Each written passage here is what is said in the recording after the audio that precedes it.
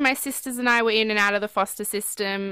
Both my parents were addicts and had mental health problems. My dad had schizophrenia and my mum had bipolar. So, yeah, my sisters and I had quite a rough time, sort of in and out of the system and moving a lot. But then at the same time, I sort of had to just do the things that all kids do, like try and fit in at school and get my first boyfriend and all those kinds of things. So, I mean, I guess I had a lot of universal experiences, but on quite a difficult backdrop.